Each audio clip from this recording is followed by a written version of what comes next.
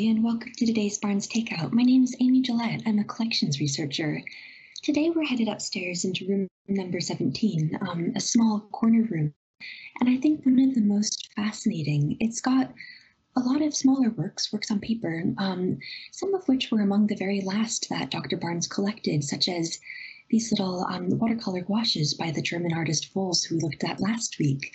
And today what we're going to be looking at is this image over here entitled Place Signs, painted in the year 1926 by Swiss-born German artist Paul Klee. And it is in this room amongst a bunch of other paintings by Klee, here and here. And, well, here, of course, it's a pendant to this one by him entitled Sicilian Landscape, and oh, this one, and this one, and this one, and this one, and this one too. So definitely a Paul Klee intensive wall. And I quite like the arrangement because this artist Vols and was definitely inspired to a high degree by Paul Klee. So headed on in, let's take a look at place signs. Oh, and another thing I thought I should point out is I think this image right here of a cat would make Paul Klee very happy because he loved cats. So here's place signs, and it's, like we said, a watercolor on paper. It's arranged basically into a grid. You might be able to see the sort of patchwork effect that he's made. Some washes, some that might remind you a bit of water, perhaps, or stone. We've got these little tufts of grass, and then some apparently pine trees that honestly remind me of those cell phone towers that are dressed up to look like trees. And there's seems to be a ladder over here, the negative of a ladder, a bowl, and what looks like a building facade, and then this rectangular area, this patch with what seem to be eyes, a checkerboard, all of these with halos around. And then I suppose these are the signs of the title, this kind of spade and this cross or plus sign up here. And down here we've got Paul Klee's signature, the date, as well as the title in German, Ortszeichen. So we know that the title is his own, Place Signs. So what is happening in this picture? And let's go ahead and start to dig a bit further into it. So first, here's the artist himself, Klee, with his wife Lily, and I mentioned he loves cats, and this was his favorite kitty named Bimbo, actually. And I wanted to bring in these two images over here to introduce the style that he's working in with place signs. And so Klee had gotten his career started as really just working as in drawing in black and white, but he struggled with color for a long time until he took a trip to Tunisia in the year 1914 with some of his artist buddies. And there, the bright Mediterranean light, the sea, the buildings, the light, the shadows, opened his eyes to color. And this is a painting that he painted there. You might be able to see the date 1914 and its view of Cairo, the city there, that he did figure out how to use color in terms that he described as almost spiritual. And I love the very warm, almost honey-like glow that we see in this image. We can pick out the domes of the building against what's resolved basically into a patchwork of these almost like vibrating colors in their warmth. And on this same trip is when Klee also discovered what he called his square paintings, where a square in an image can describe a place, like a physical place, but he also liked their planar quality for being partly imaginative and cerebral in addition to physical. And then down here, we've got a notebook that he was working on color theory during the years when he was working at the Bauhaus, the 1920s into the 1930s. And so at the same time that he painted place signs. And again, we've got these grids and lots and lots of very theoretical ideas about the ways in which these patches of color work together in order to mimic music and to to give the picture shape, both in itself as well as in the eyes and minds of its viewers.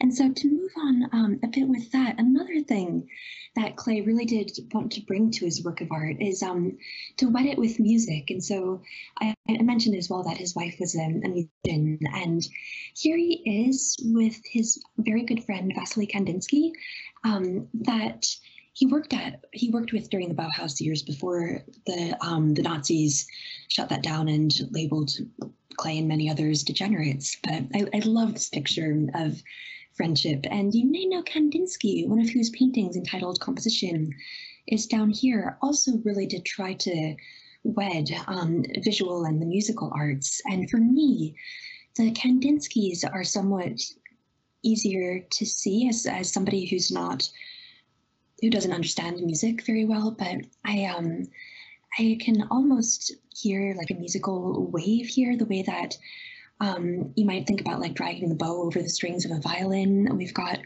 a lot like in place signs. We've got these circular areas here, maybe a bit like the checkerboard here, that seem to have these halos that remind me perhaps of musical reverberation. And then maybe these are musical lines that Kandinsky himself has turned into grids.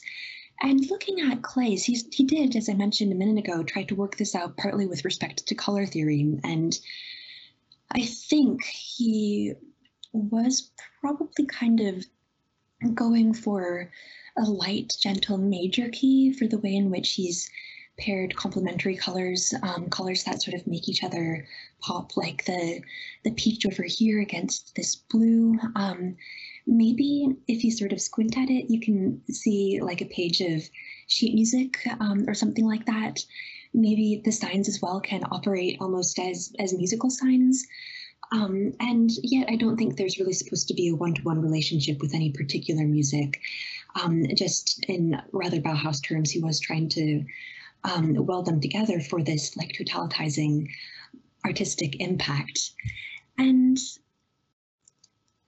another major inspiration for Klee that I want to show you for just a sec too, before we pivot to looking again at place signs and what it might really be showing, is he loved landscapes by Paul Cézanne. This is one by Cézanne downstairs in room number 2, entitled A View of Gardanne, a City in France. And what Klee admired so much that I think you can see to great effect here is the honeycombing that Cézanne had created by basically taking things in space, fracturing them into all these squares and cubes, and kind of like pushing them up against the picture plane.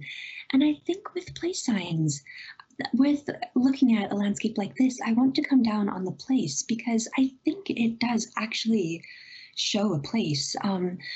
So starting in the year 1924, when Klee had painted Sicilian landscape over here, he did visit the Mediterranean every summer and got to be fascinated with the archaeological sites that are everywhere in the region. And here I wanted to show you this Roman city Timgad in Algeria, because you can probably guess, but we see the grid pattern both of the streets as well as the buildings that have been excavated, showing us these different rooms in all of the structures. And I think that the patchwork that he's giving us in these Mediterranean pictures, Sicilian landscape as well as place signs, could make reference to these ancient cities, to archaeological sites, and maybe also to mosaics that were uncovered in these archaeological sites. Like here's a checkerboard pattern that you might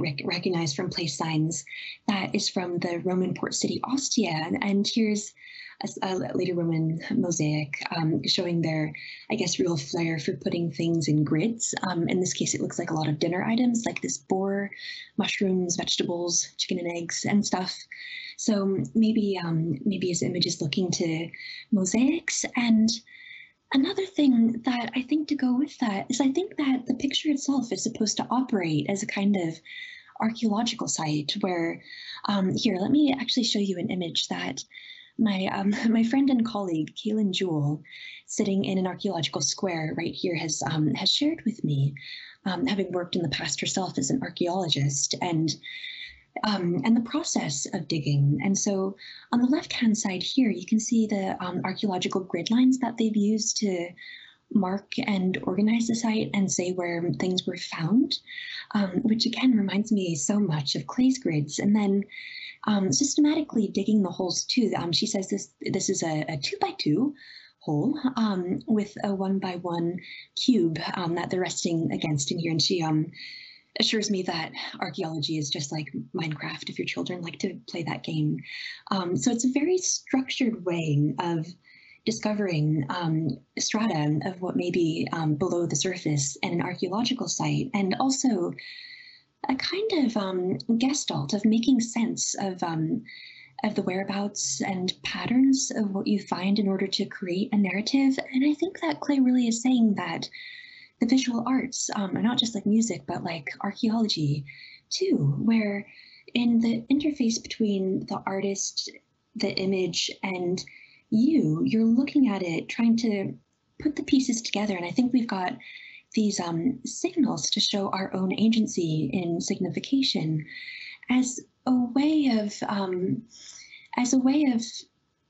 taking the work that is there with whatever inherent meanings it may have, but also realizing that we ourselves are always going to be part of the process of constructing meaning for art, for places, for any other things that we encounter and try to comprehend in our lives. And so that's it for today's Barnes Takeout, and thank you so much for watching. I'm Tom Collins, Neubauer Family Executive Director of the Barnes Foundation. I hope you enjoyed Barnes Takeout. Subscribe and make sure your post notifications are on to get daily servings of art. Thanks for watching and for your support of the Barnes Foundation.